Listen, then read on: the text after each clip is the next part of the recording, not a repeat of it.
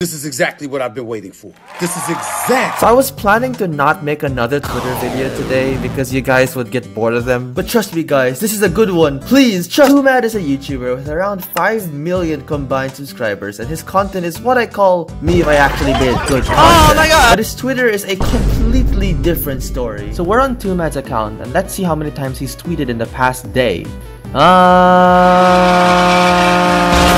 Yeah, he recently decided to go Mach 10 with the number of tweets he posts, and some of them are a little interesting. I love No, I will not say that. Ooh, this line sounds familiar. It definitely sounds familiar. These allegations ain't Mad exposed! Right, into the news! Now we only have... Alright, Mad's a very terrible person and I hate him. He has also blocked me on everything, so my last ditch effort was to read an apology and he wasn't true. Why you're is so bad, lol. Heartwarming. The worst people you know are all And with these tweets, one drama was cooked featuring our boy Ghetto Smosh when he made a joke about having a girlfriend and showing an image of someone who's 16 and dead. And even if you believe tweets like this are just jokes, Ghetto Smosh still kept cooking up tweets against Mad and frankly became the main guy to ruin Mad's reputation on Twitter. And apparently there's another one with Mad being accused of SA?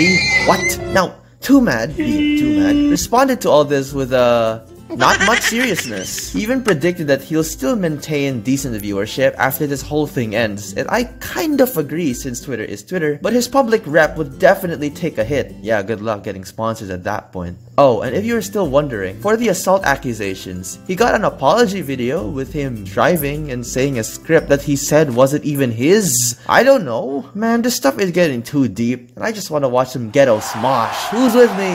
Yeah! Smosh is coming back! Yeah!